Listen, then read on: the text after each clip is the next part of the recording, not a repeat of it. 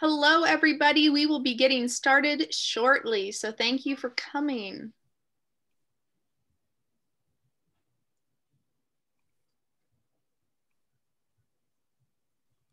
Oh man, there's a lot of troublemakers in here. This is always the most awkward part, is just waiting for everyone to cue in. Just start dancing.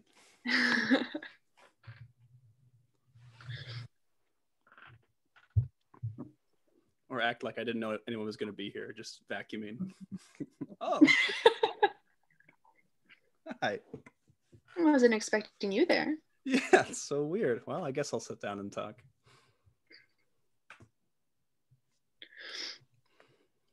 For those who have just joined us, welcome. We will be getting started shortly.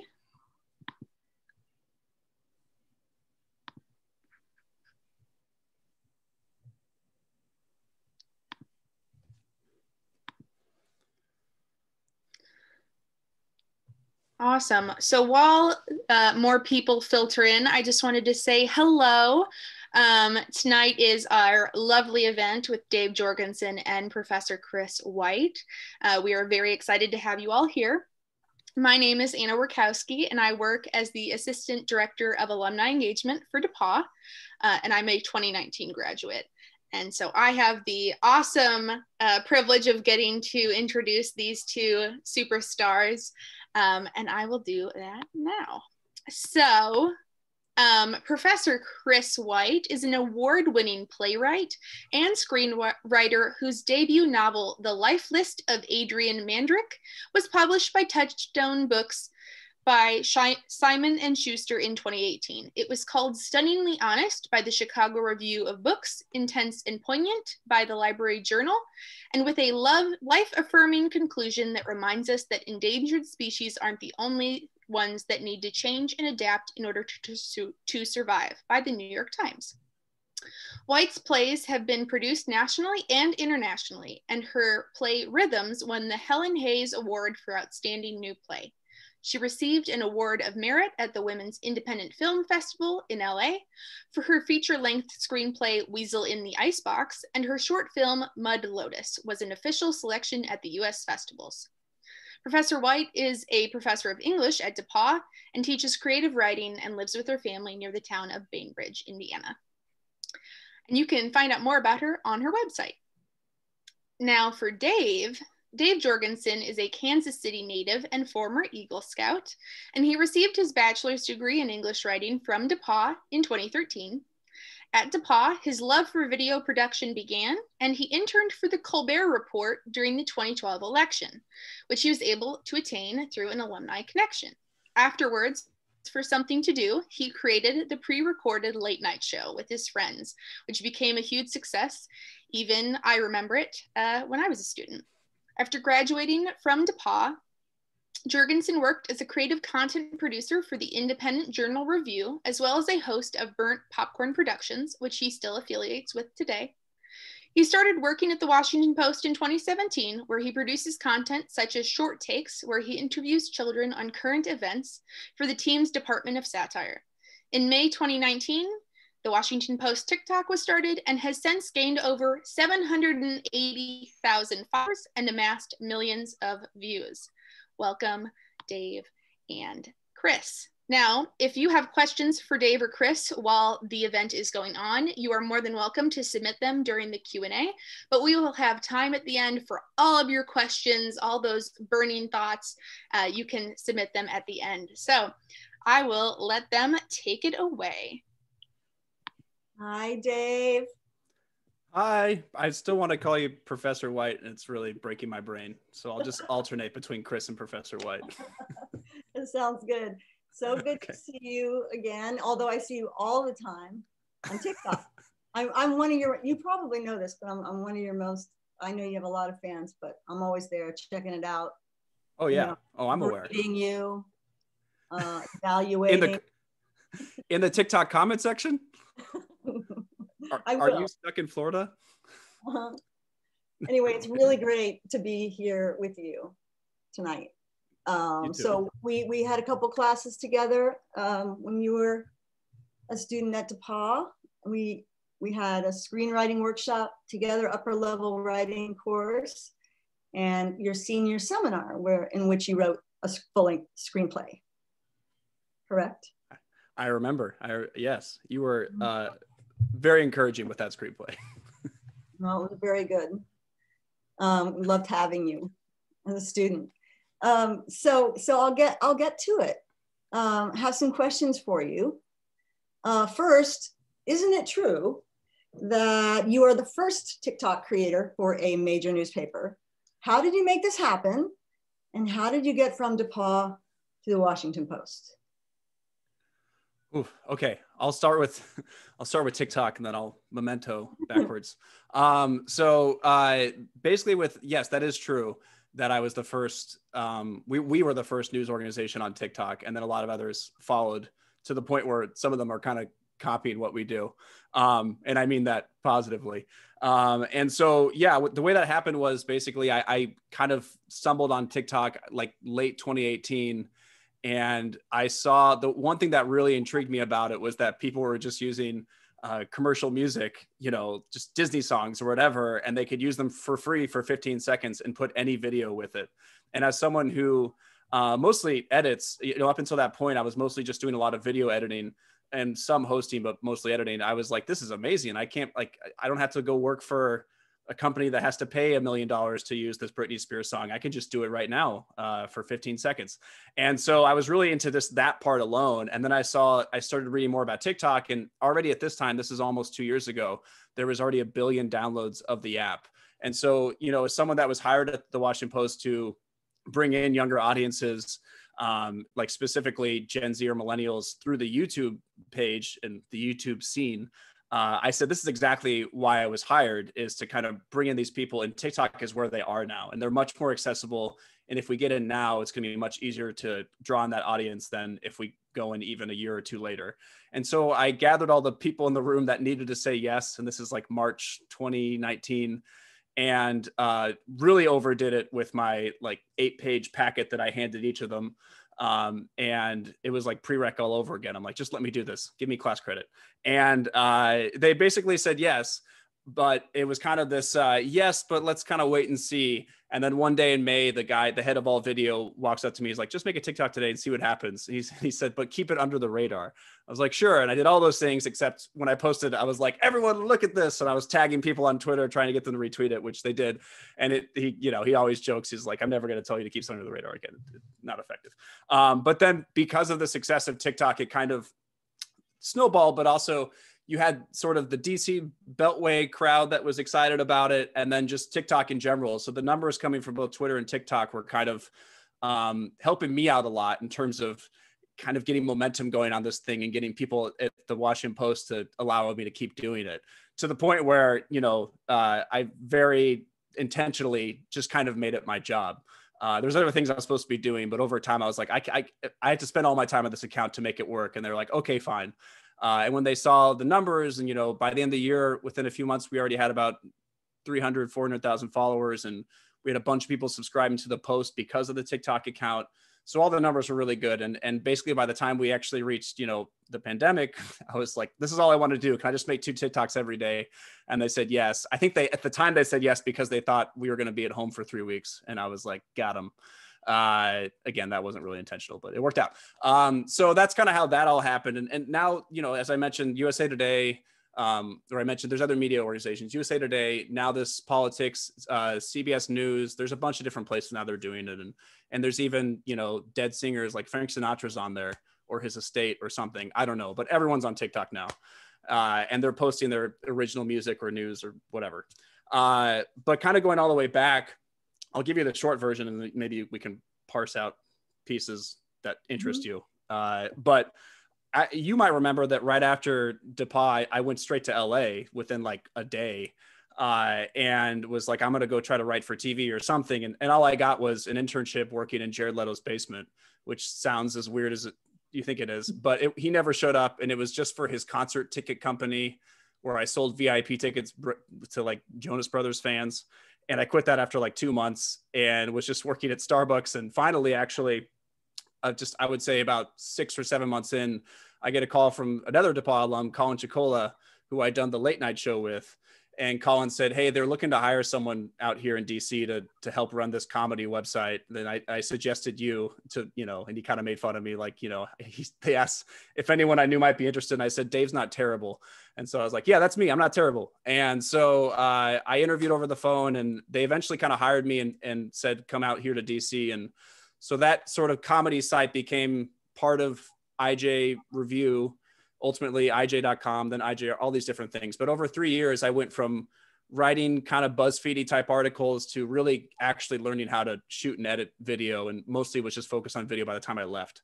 And so one of my bosses there went to the Post, and when everyone was kind of jumping ship at IJ because they were losing money and it was bad, I was like, please take me off this ship. And so she threw me a life raft, and I got to go work at the Post. And that's where I've been now for about 3.5 years. Wow. I mean, and it's been so exciting to watch the progression of your talents, your skills. I mean, it's just unbelievable. That's very nice.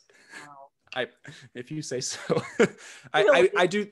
I appreciate it. Yeah. I mean, my whole philosophy that I honestly got from DePauw, I'm not just saying this because, preaching to the choir, but it was very much sort of the liberal arts idea, but also the, try to be good at everything. So, and that really works very well. I'm sure, and especially in film or just any digital video production, if you can help light or help shoot or help anything on set, you're more valuable. And taking those small tasks and running with and having a positive attitude obviously helps.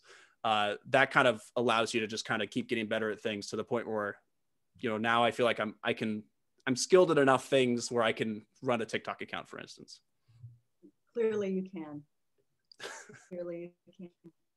Oh, so in related question, how do you keep coming up with this stuff every day, twice a day? I think, do you ever just feel like you can't? I definitely have the moment sometimes where it's because I try to post them. For instance, I try to post like one by 11 or noon, and then the second one by 2 or 3. And sometimes it's 10:30 a.m. and I'm like, uh-oh.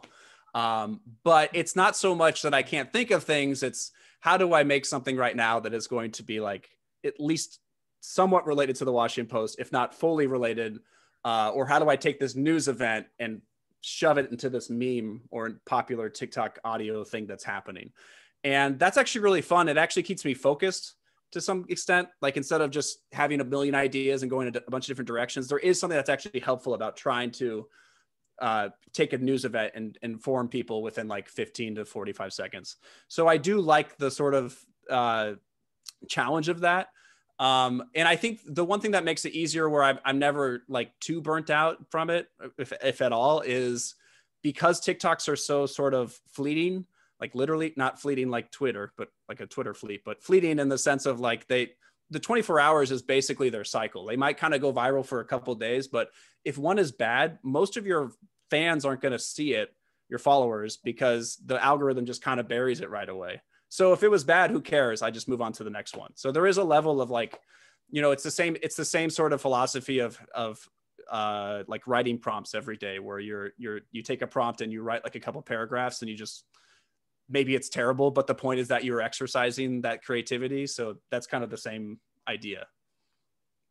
It's funny. I was thinking too about writing prompts, but also in terms of just the idea that limitations help. You were talking about the limitations of the art form.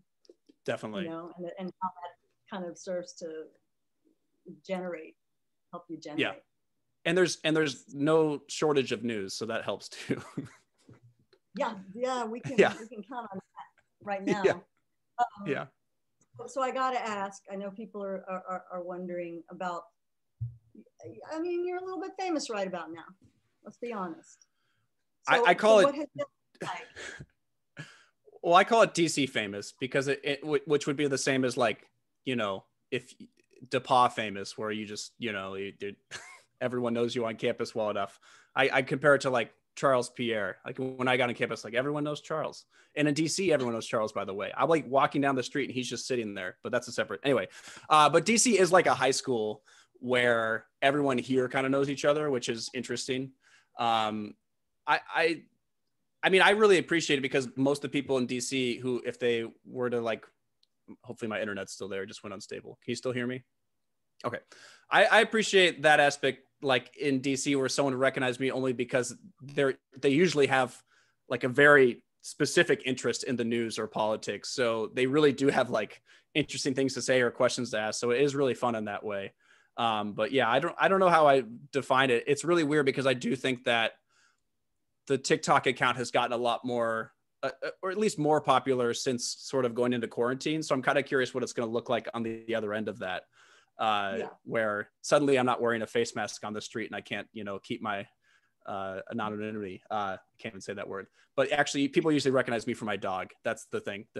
They'll say, "Oh, it's Lola," and then I'm just like, "Yep, there she is." So no, I don't know. I don't know what the question exactly was, but it's really cool in the sense of people recognize what you're doing, and especially amongst your peers who are very involved in this specific sort of politics and news thing. It's really cool. Yeah. I think I would venture to say that it goes well beyond DC, but I'll let that slide for the moment. So we'll see. Yeah, maybe. I have to get out of the city first. So speaking of DC, your approach to covering the 2020 election via TikTok was centered around informing young voters. Do you think that this was influential in the election, and if so, in what ways?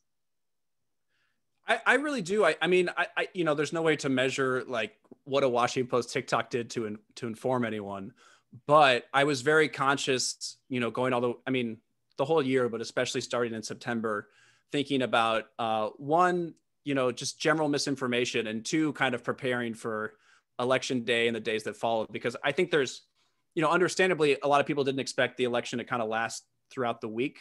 But most of people at the Washington Post kind of did. And I would say most people in DC we were sort of prepared for this election kind of dragging on. It's happened before, and there's precedent because specifically we knew that mail-in ballots were going to take a while. So I was really focused on kind of making sure on TikTok that you had all these people who are mostly Gen Z who follow our account, like know right away that, by the way, before the election, we were like, I made a lot of TikToks about, this might be a really weird election and that there's a bunch of mail-in ballots and all these different things coming. And I was really proud of this one specific TikTok that was about that. And we posted election day morning. And I saw a lot of people kept going back to that and sharing it and commenting on it in the days that followed, where there was sort of this uncertainty. So there's that aspect. And then just like the general misinformation, I really wanted to make sure that we were not only informing people, but finding pockets of misinformation and immediately addressing it. And you'll even see me sometimes in the comment section, sort of like, hopefully kindly addressing people who are spreading misinformation in the comments and kind of fact checking them. And I think it actually is really helpful. And TikTok is kind of this environment where, at least as of today, and this could change, but it's still a pretty positive environment. And so that actually really allows for me, that's really conducive to dealing with misinformation, as opposed to a place like Twitter, where everyone is so in their own bubbles that because there's no positivity too, there's no like sort of desire for connection, where I think at this point anyway, TikTok has a little bit more of a Venn diagram of conservative, liberal, Gen Z that still kind of interact with each other. So that's really cool. And I really like that, just that overall feeling on TikTok. And that was definitely what we were working towards. And I think for the most part, we were successful. That's an interesting point. And sometimes I feel like we get more of your personal political views. How do you deal with that balance, and does the question make you nervous, or does it make you nervous very often to think of those things? The question doesn't make me nervous. It certainly would make my boss nervous, or my boss's boss. There is this new sort of philosophy, for lack of a better word, amongst young journalists, which is that it's not that we should be more, that news coverage should be partisan. It's that the moral center of the country is not necessarily the moral center of humans. And so if the moral center is kind of pushing to the right, where something like saying Black Lives Matter is somehow considered controversial, to me, that is the moral center of the country, that should be okay to say, that any journalist should be able to kind of reinforce that idea. So that's kind of where I sit, where I never want to, like, I certainly look for opportunities to cover positive news amongst Republicans or bipartisanship or whatever. But for me right now, the moral center of the country is not the moral center of what humans should be, or, you know, or like even just, there's just a lot of things right now where it's really tough to I don't want to suffer from both sidism, I guess. That's the main thing. So I hope that kind of answers the question. So I certainly have my own political beliefs, but I think for me, what I hope comes through, if anything, is just sort of a sense of morality or just compassion for humans. That's what I like. It's definitely my Twitter feed. That's a whole separate thing. But in terms of the TikTok feed and what's coming out there, I definitely want it to just feel like this is just telling you what's happening in the country. Yeah, I think that's a very good answer. Yeah. Mm-hmm. So you did write for the DePauw some, I know, while you were here. Right. So how do you think that, I know some of this is sort of rote, but I imagine you have something to say about it. How do you think traditional journalism has changed with the increase of social media platforms? And where do you see it sort of, do you have some sense of where it may be moving? I just like kind of every social media app kind of combined in that. Yeah, I guess so. Just sort of, yeah, I mean, it's such an interesting moment. Yeah, totally. I think what I like about having a bunch of different social media companies is that it doesn't all become like if everyone were on Twitter, I think everything would be worse. But really a small, like really just about 10% of Americans are even on Twitter at all. And I like that there's different pockets of places for different conversation. In terms of like where it's going to go, I mean, on a more basic level, I think video is just going to keep growing in its own way. You see, the whole reason that Twitter did fleets is because I think, and I know they sort of mentioned this, is that fleets are video based, and Twitter realized in the last like 3 or 4 years that videos have been like exponentially bigger on Twitter, which is why I post all the TikToks there, because I know that video does really well on Twitter. So I think everything is becoming more video based. I think what's interesting going forward is going to see how smart people are about kind of identifying things that are, misleading or just false altogether. And I do think being on TikTok that the younger generation kind of gets it. Like they're sort of becoming they kind of call BS immediately on things. So I hope that social media kind of keeps going that direction where one, it's sort of trying to become fact-based, but two, there's just a sense of trying to be more like actually real, not like real world real, but like literally real. Because the other thing that I see on TikTok a lot is that this culture of not being too shiny or made up or something. People kind of poke fun at sort of the Instagram life that's not real. Well, that's a really good point. So I think I have an idea about this myself, but and I don't know if you want to say, but where would you like to be in 10 years? I mean, 5 years. Let's say 5 years. Oh, my wife asked me this 2 days ago, and I had a hard time answering, which is bad. I have a bunch of different goals and aspirations. I mean, for me, the goal that probably is still the same from college is that I would like to work on a late show and or write or host in some capacity. You can kind of see where Colbert Report is still just kind of echoing in everything that I do in terms of just like even the way like he would present something or write about something. Like I'm very much still in that mindset of using satire or comedy to inform, but also to just kind of, poke fun at what's happening literally today. So that's still kind of the direction I would go. I want to be, but it's hard to see what that path is now. There's way too many late shows and I'm aware of that, but maybe it's kind of to the point where because there's so many, everyone kind of has a different audience that they can play to. And maybe that's a good thing. I don't know. What do you think? What was your guess going to be?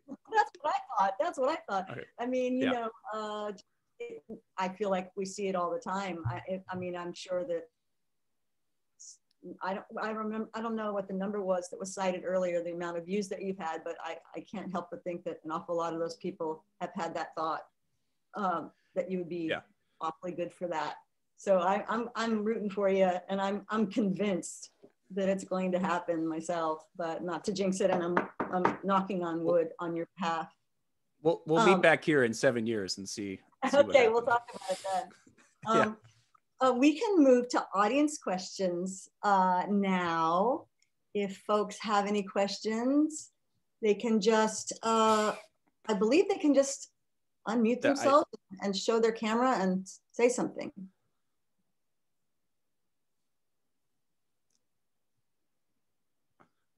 Okay, there's the one that's been, okay.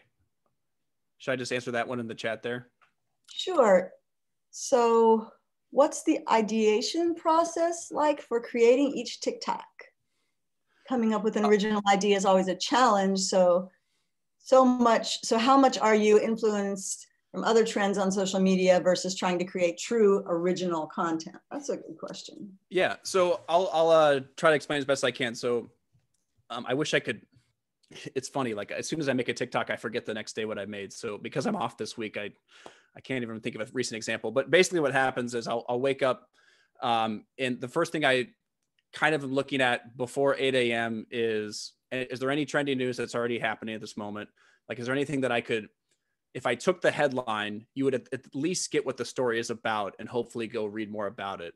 So I look for a lot of, I literally go the Washington, because I try to get Washington Post articles specifically, and I'm looking at different headlines and see if any of those headlines have like within that headline and maybe within the first paragraph or lead, there is enough information there that between 15 and 30 seconds, I could kind of inform someone about what's happening.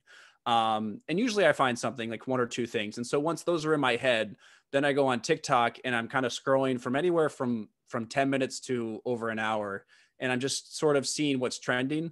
The way I see what's trending and what I defined as trending on TikTok is something that was posted within the last 1 or 2 days. And it's either a sound that someone created, like it's just them filming around their apartment and everyone's kind of using the dialogue and mouthing it, or it's this specific kind of song or some kind of just general idea. Like I'll give a recent example is people keep taking a Christmas ornament, like a bulb like this, and they throw it in a room like it's a grenade, and then it flashes, and then the room is decorated like Christmas. So that's like that's a very recent idea that I'm like, oh, I'm definitely going to do that, which I already filmed the first half of it actually earlier before my apartment started looking like Christmas at DU. So there's that sort of level of like just trying to fit it into that box with that meme. And so I'll usually try to make that one first and post it by noon. And then the second one, if I posted one that's kind of informative, I kind of give myself a little leeway to just kind of post something that's fun if I can. I usually try to incorporate the Washington Post, even if it's just like a newspaper or something. I don't have my can of Spam near me, but there's a can of Spam I have named Sam that now he wears a newspaper hat, so I don't feel guilty if it's nothing to do with the Washington Post. And so there's, that's kind of the ideation process of like, let's see if I can take these two things. I hope I kind of have that. There's a second part to this. But in terms of the very last part, actually about true original content, what's cool about TikTok and kind of difficult at first to wrap your head around is nothing is, unless you do a very original TikTok, which I do try to do. That's usually the second TikTok in the day where it's like a sketch basically, or just something unrelated to what I've seen on the app. Everything else is kind of people building on the joke. So if I do a meme that I've already seen, I always try to add something to it. So that makes it original. But for the most part, everyone's kind of building on the same thing until you kind of arrive at like this really funny meme that all of TikTok has created. Wow, who knew? So I'll let you, do you want to just, you can see these Q&As. Yeah. This is from Caroline, an old prereq alum. You've been able to get quite a few famous DC faces in your TikToks. Do you make appointments with these people running? Okay, that's great. Happy to see you too, by the way. I can't see you, but happy to see that you've written something. So probably the best example of what you're thinking of is presidential candidates. We got 6 total, including Biden by the end, though Biden was virtual. Really, honestly, at first it was kind of a little bit of luck was mixed in, just like anything. But the first candidate we got was Andrew Yang, who just happened to be at the Post for a Post Live Q&A thing, which was separate from anything I do. But the guy who was running his digital campaign at the time and throughout his presidential campaign was like a huge fan of our TikToks. And so he reached out to me before they got there and said, I would love to do a TikTok with you guys. And I was like, that would be amazing.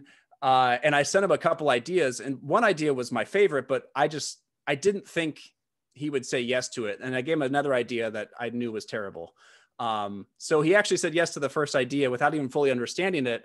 And like, basically the premise, just to boil it down without going too into it, is Andrew Yang is just dancing to his really low polling numbers. So it's just him for 15 seconds dancing to like a 3% in front of him. And he's got like, I gave him a tie because he like famously never wore ties in the debate, and he's swinging it around. He's got on his head, and he did all that in like 3 minutes, and he was great. And because he did that, and because the reaction on TikTok and Twitter was so positive, then we kind of started to build a little bit of momentum once again, like anything with TikTok. And we got Beto to do one about 5 days later. And then the very next day we got Julian, or I think that was the next one, was Julian and Juan Castro. And that's probably the best one because, sorry, Julian and Joaquin Castro, because they, like me, they're always confusing them for the other one on national like television. Everyone's always calling Joaquin Julian and vice versa. So we did a TikTok about that. And after that, I was kind of like, it was just sort of, people were coming to us more often than I was going to them. The last one I had to go to was Joe Biden. I really had to chase that one down, especially when it became clear that he was probably going to get the nomination. I really wanted to get that. And luckily they said yes. But just like DC, it was kind of about connections. This is the last part of it. But with the person that was running Beto's digital campaign, went to go work for Biden as soon as Beto dropped out. So I basically just emailed him again and said, let's do this again. And that's how that worked out. Yeah, those were great. I loved those, that series. I did see there's a bunch of questions now. Well, to answer Cam's question, this decor is wonderful, and I'm glad you appreciate it. I think he deleted it though. I can kind of go through these. I see that. Do you see the Q&A thing? Do you want me to? I do. Yeah. I was going to suggest, okay, you might as well just let folks know what the question was. Okay, I'll read. Barry asks, what at DePauw aided you in starting to develop your sense of the moral center? That's a really good question. I'm sure there was factors at DePauw that certainly led me there. But for me, the sort of idea of a moral center, and I hope that term best fits what I'm saying. I think it does. It's just kind of looking at the last 4 or 5 years where things have become we've become so numb to so many things that I constantly am kind of trying to think, what is the actual, like, where is the center of the country versus where is like what I perceived as the moral center. So I don't know how much of DePauw helped me in that. I guess if I could try to answer that, it would be, and not just because I have a bunch of brothers here, but I think a big part of my time at DU was very much, it was all very positive, but I was just surrounded by a lot of people who were just really good guys. And I think I very intentionally like wanted to be around that, because I wouldn't say I'm a follower at all, but I think that to some extent, if I'm around people that I know that I respect and like, I will start to emulate that. So I think that there is a little bit of that with DU, where a lot of my brothers there are just really good guys, and a lot of them are asking really ridiculous questions, but they're pretty good guys. Oh, that's great. It's great that you feel that way. Definitely. I'll wait for Anna to draw. Okay. Okay. There's, speaking of, from Quinn, if you had one TikTok to explain what TikTok is to a grandparent, what would it be? Oh man. I was just thinking about this the other day because my grandma has something. It's an app called GrandPad, and they've given her some kind of iPad, and we're supposed to upload photos to the GrandPad app. And she looks at the pictures and then she voice comments on them. It's been mostly a disaster, but it's adorable. But I was trying to think the other day, like, what can I screenshot or send to her that she would understand as a TikTok? I think it's the ones that are just like, and I can think of one specific one, but it's usually like a TikTok where there's text above you and there's music playing and it's just one shot. So there was one that I did way back in like June where it was me going on my 2-day vacation during the pandemic. And it was just me moving from one chair to another while Send Me On My Way plays. And so it was just like the joke is that I'm just shutting my laptop and now I'm just going to watch TV for 3 days. And that's like really easy for people to understand because it's just like, it's all there. It's one thing. And then you just keep watching on loop until you basically understand it. If you were trying to show your grandparent a TikTok that was a bunch of different shots and like had all these different vocab words, new trendy words that they wouldn't understand, then that wouldn't work. But if it's just that simple thing that's especially something that, if it's something that you like to watch on a loop a lot, it's probably something that's pretty universal. That's like the best thing about TikTok is when they're really, really viral, it's because you can just watch them forever. And that probably makes them more relatable to your grandparents. Okay. Wendy asks, as a child of the 60s and a former editor of the DePauw, help me on how TikTok is journalism and not entertainment. I'd point you to probably again, I'm off this week. So from last Friday, the last Monday through Friday, that last week, and in general, but those last 10 TikToks or 11 TikToks that I posted, I would say the majority of them were news-based. And certainly there's entertainment because that's the app itself. And I always kind of make this comparison that TikTok is sort of like a dinner party. And we've been invited to this TikTok dinner party, but we're not the host. We just brought our own Washington Post dish, and we're just kind of there to be part of the TikTok world, as anyone should be. It's, you shouldn't try to dictate either the conversation or just the sort of what TikTok is. So I always try to approach TikTok as I'm one of you guys. So that's kind of baked into the TikToks, but there's a lot of information that we have. And the very last TikTok was just this one really long 60-second TikTok. And it's this meme that's been on TikTok for a while where the 50 nifty United States plays. And it's like, Alabama, Alaska, Arizona. And usually what people do is it'll be like, I don't know, it'll be anything like these states have like crime is legal in these states. I don't know, like you can't be in a bathtub because there's weird state laws like that. And they'll jump to the state where like that applies to the state. And this one I just did states where widespread election fraud has been found. And I just stood in one corner the whole time while the whole song played. And the whole point was there hasn't been any election fraud in any of these states. That's a lot of misinformation that's going on TikTok and elsewhere. And so there was some information that, and as I kind of mentioned before, a lot of what we do is sort of tackling misinformation on TikTok, which I would certainly say is journalism. And I try to do it in a way that's, keeps people's interest and of course is entertaining too. Excellent. Hey, Dave. Yes. Can I make a production request? Please. Can we have the fireplace back? It's so distracting. I didn't know it was on. It's going Unless you guys want to watch Claws. Yeah. Why don't you read the next question while I find the remote? That's hilarious. Okay, that's a good idea. That's a very good idea. It's a question here's one that I really personally like, by Emma Werkowski. Is there a class that you wish you had taken while you were at DePauw, or a subject you always wanted to study but never got the chance to? I never thought about it too much. So clearly I don't have, you know what? There was a bunch of film studies classes that I wanted to take. And it was only because if I didn't sign up fast enough, I would lose the spot. And I never signed up fast enough, like to the point where sometimes I didn't have classes so yeah, there was a bunch. And actually, and this is my fault, but I wasn't even able to get a film studies minor because I couldn't sign up for these classes in time to get the required classes I wanted. I don't like hearing that, but I know. And again, that's I waited way too long. Everything winter term.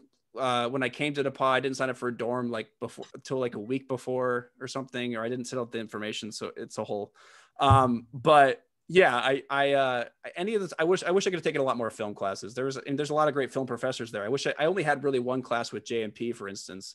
And I wish I would have had a lot more with him and all the other professors in that department.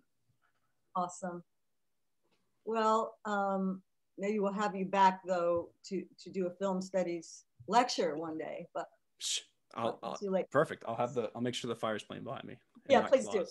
Do you want to find another question, or would you want me to? Yeah.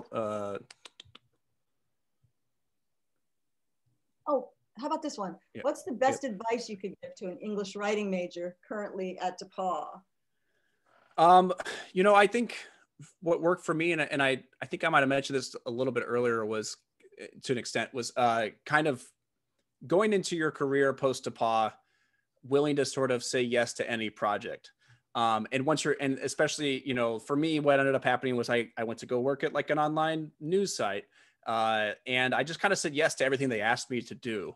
As long as it was something I was comfortable with, obviously. But I mean, yes to like, can you help dress this set? Can you help, I don't know, edit this article? Can you, at one point they had me like do the entire about section and our our guidelines and regulations. I was told to write those, which is like probably not good, but I did that. And so I would take on little tasks like that just all the time. And I think, you know, that obviously applies to any major, but I think for me as an English writing major, I specifically was trying to get myself in places where I could write something or in some ways do something that was in my interest, even if that specific task at that company or place wasn't totally related to it. I think just kind of having a positive attitude is as silly and maybe even naive as it sounds. It's not naive. You really should just kind of continue to be positive and allow yourself to just try different things. Just say yes. Exactly. And keep your eyes open for the next opportunity. Yeah, absolutely. Yeah. The story you told about your trajectory was really inspirational that way, I think. Yeah. And I think I was always surrounded by, or I was lucky enough to have really good managers or bosses. And for me, that was the only thing that really mattered, was if I had someone who was in charge of me that cared about what I was doing.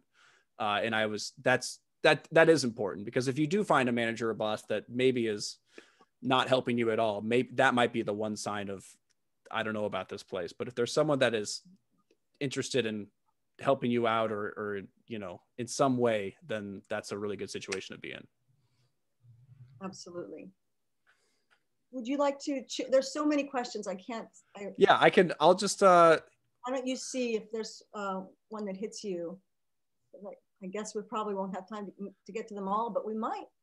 Yeah, I got this one at the top of the Q&A for me. Oh, or maybe I'll just look at I'll try to do my best. Okay, this one's from Ben. Hi, Ben. I haven't talked to Ben forever. Great to see you. Thanks for doing this. I agree with you that Gen Z is a really solid basis for determining misinformation and advanced level of scrutiny for the things that they see online. But they are only one piece of the internet and social media pie. Very true. What do you think are broader strategies to aiding that process across platforms and age groups that keeps the spirit of free speech alive? Any thoughts? Yeah, and of course, Ben's absolutely right that Gen Z is in fact, at this point, a very small piece of the pie, because the country itself is actually much older than it was 30, 40, 50 years ago, like literally within that pie. That is very difficult. To me, it's not that I value what Gen Z thinks more, but I value what platforms they're using more, because just like Facebook, when it first came out in 2004, you know, the younger people were on Facebook first, and then everyone else kind of followed suit. So for me, it's not that the other demographics aren't important. It's just that most people kind of follow where that younger demographic is, and that becomes the new big social media hub. But in terms of trying to the spirit of keeping free speech alive and addressing everything that's happening, I think you just have to be as proactive as possible. It seems like it's a seemingly impossible task to just be fact checking everything. But I think, you know, if you're clearly committed to it and you're doing it in a good faith way, people start to notice. And I think that's happened in our TikTok account a lot too, is that a lot of things that were like, I don't think there's anything we posted that's like outwardly negative. Like nothing is necessarily like snarky like Twitter, I would say. It's all very like, if it's something that might be kind of satirical, I'm kind of doing it with a smile on my face. There's like almost a general positivity about it. But I think that kind of going forth and doing things in good faith and constantly trying to hold people accountable without being a butthole, it is effective. And I think, especially if it's not that the younger generation is the most important, but that is kind of where everyone's going to follow suit. So I'm hoping right now to sort of establish that with the Washington Post account on TikTok. Excellent. Josh Block says, do you have an approval process with editors at the Washington Post? Sounds like you have a lot of freedom to create and post what you want. What feedback do you get from your editors? Do the journalistic standards that apply to other content creators or journalists apply to you? That's a great question. Yes to all of that. And it's always just, I think people are often surprised about that. But everything has to be approved by at least one person who's my boss. And if she has any sort of misgivings or just like if a flag pops up in her head, she'll go to the next person. And then if, you know, the worst case scenario is when they go to Marty Barron and Marty Barron, who is our executive editor, is great, but he doesn't know anything about TikTok. So whenever it goes to him for approval, he usually just rejects it. He's like, I don't know what I'm looking at. But for the most part, everything, I would say 99.5% of things are approved. And I would say like 30 to 40% of things have some kind of edit, whether it be something that is within the Washington Post style guide, where I'm using, like if I'm using an abbreviation correctly for a state, anything like as small as that to, oh no, we don't use that word. We don't use the word president-elect until we've officially announced Joe Biden in an article, or we don't capitalize president-elect. All these different they're all going into every single TikTok. And like, there's usually, I would say the TikToks take about 2 to 3 hours to make, sometimes less, but then the approval process is at least another half hour to 45 minutes in terms of just making sure we got all the details right. So there is my goal is to make it all look effortless. I want it to kind of just feel like this is the TikTok account and you're getting this, because I literally I want to feel a little bit sort of fireside chatty, like just this kind of, I'm your guide to what's happening in the news for TikTok, because I don't want it to feel too shiny and official. So that is the vibe I want to give off. But in terms of, making sure everything's factual, was within our standards and all that, that's all checked with every single TikTok. Excellent. Here's one that says, hi, my name's Colleen Maynard, class of 2023. Hello. As a young person and someone who spends more than an hour every day on TikTok, embarrassingly, one of my biggest concerns with TikTok is the commercialization of the platform. I'm worried that the app's algorithm will continue pushing ads over small creators. Do you have any thoughts on this, and how do you walk this line between being relatable and doing your job?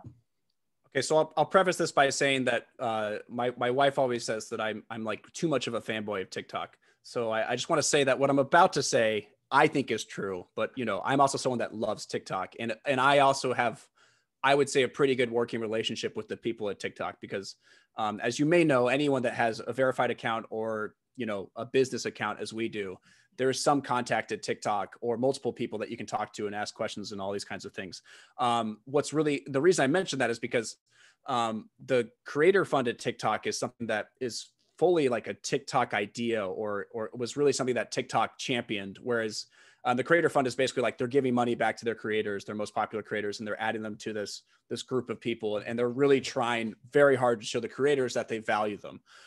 Now, of course, smaller creators, I don't know what that means for smaller creators, if that sort of puts them further away from being seen. I haven't noticed that yet, though, and they've had the creator fund going for a few months.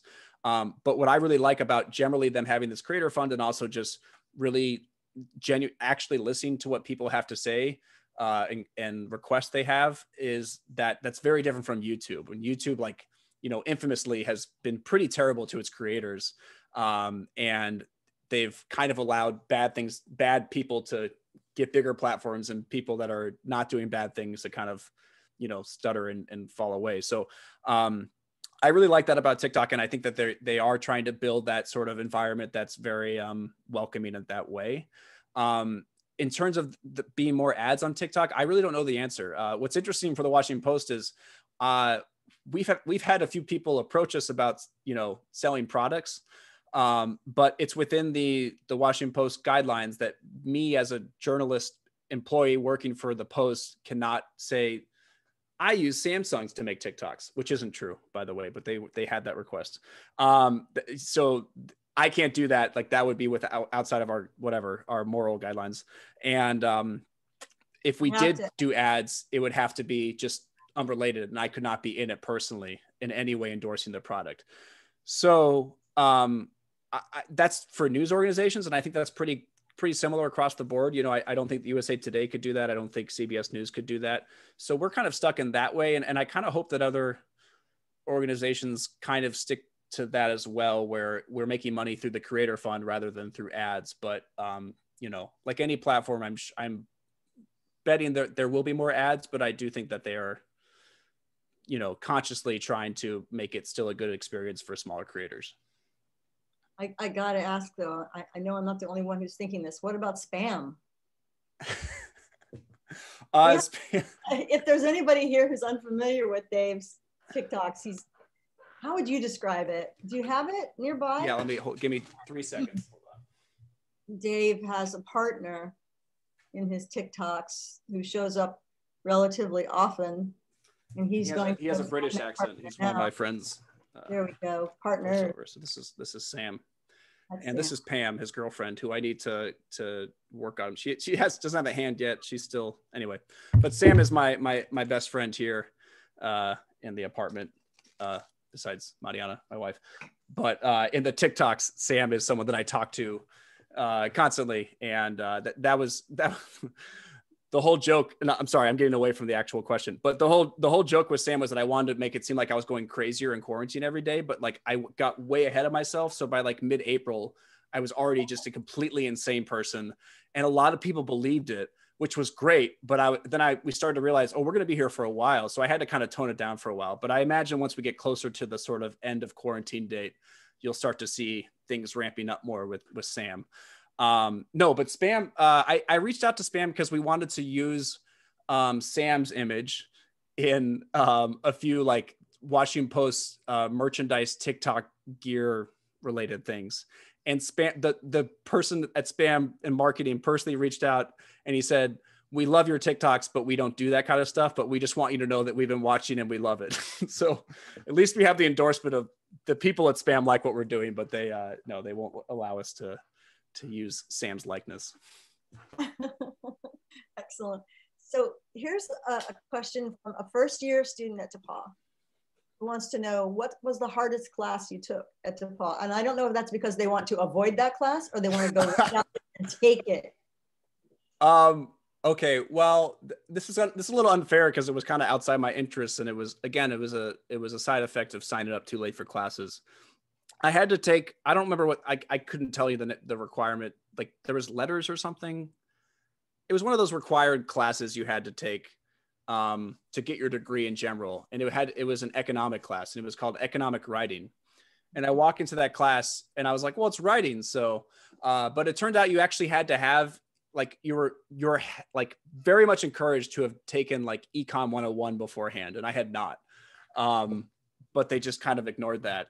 And that class was so hard for me. I know my dad majored in economics. It did not pass on in any way. My mom was an English professor, and my grandpa was on my mom's side, a bunch of English professors. My dad's side, that did not come in. However, I did learn a lot through that class. I mean, it was extremely difficult, but I did stumble across a few things, and actually, like, we were each assigned to a different part of some kind of economic, I can't even use the language anymore, but I was assigned to specifically follow the unemployment rate throughout that semester, which your last semester of senior year, that's a really fun thing to follow at the end, in the middle or the end of the recession, is the unemployment rate numbers. But that's what I was assigned to. And actually, I still have a reminder on my phone the first Friday of every month to check the unemployment rate. And I never took it off because I just think it's funny.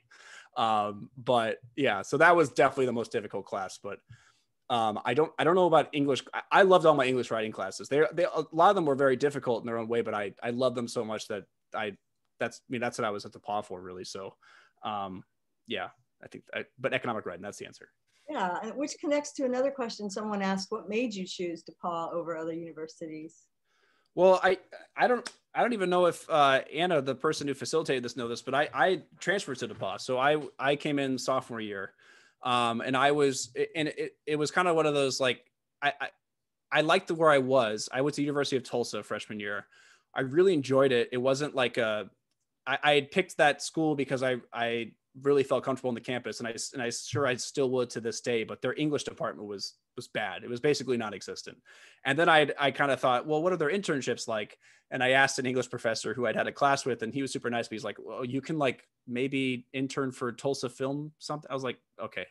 So I kind of reached that point where I was like, do I stick around and try to make this work, or do I go to what was my second choice, which was DePauw? And I ended up, the very long story short is I ended up transferring to DePauw, and I was really excited I got into the Media Fellows program as a transfer, which was, I think, kind of the final, like, what really convinced me to do it was the Media Fellows program. So I forget what the actual question was why did I choose DePauw, but it was for all those reasons. It was the internships. It was when I visited, I had a class with Sununu. So all of these things at once convinced me that I should transfer. Beautiful. And we're so glad you did, aren't we, Anna? Yeah, I was going to say you were right. I did not know that you transferred, and that is awesome. Also, I think if you have Sununu when you go through DePauw, it's like a rite of passage. Absolutely. And so, yeah. Yeah. Yeah. I ended up telling her later, like 2 years after I transferred, I'm like, you're the reason I'm here. And she was like, ha. It was amazing. I will do just like her. Yes. Yeah. Oh, I love her so much. Yeah. But she's great. Well, for all of you who still have questions in the queue, know that they're not going to go away. I have copied them all down and I will send them to Dave so he can, answer your burning questions. You will get them answered. But there were some shout outs that I wanted to read to you. So Marilyn says, hi, Dave, miss you around the Media Fellows office. So obviously she wanted to say hi. And Grant Walters said, no questions, just giving a shout out. Congrats on everything, Dave. The best kind of question. Not a question. Oh, sorry. This one is obviously you have to answer it. This person says they're a junior at DePauw and they have to ask, what is your go-to Marvin's order? Someone at DePauw asked me this the other week. I mean, when I first got there, it was GCB because everyone says over the GCB. But ultimately it just became like as much pizza as I could consume in one sitting. With ranch or anything. And yeah, so it's really, I think it really was the pizza. And I haven't had the pizza in the daytime, so I don't know if I'd endorse it, but it was pretty good at 2 a.m. So. Awesome. That is, yeah. So JNP says, thanks for doing this. Wish you'd been in all of his classes. Well, I had the one class and then I had a separate class with JNP, which was just me doing the pre-record late night show and him being like my sponsor or something. And I just had to email him once a month. So that was great. He was a great professor in that class where I emailed him 5 times. Awesome. Well, I just wanted to thank you once again for doing this and for giving your time to Old DePauw. We really, really appreciated it. We appreciate when you wear your DePauw shirts in your TikToks because we get to watch them and go, oh, he's wearing DePauw stuff. Like, we love it. Yes. Love Perfect. The swag. Thank you, Professor, for agreeing to join us tonight. I really appreciate you both. And for the audience members out there, thank you for coming because we hope this could bring some holiday joy to you. I know Dave's background gave me some holiday joy for sure. Yes. Yeah, I hope this did the touch. I don't know. Awesome. Well, thank you all for coming, and we will see you again in the new year. Thank you, Dave. Thanks, Anna. Bye. Bye.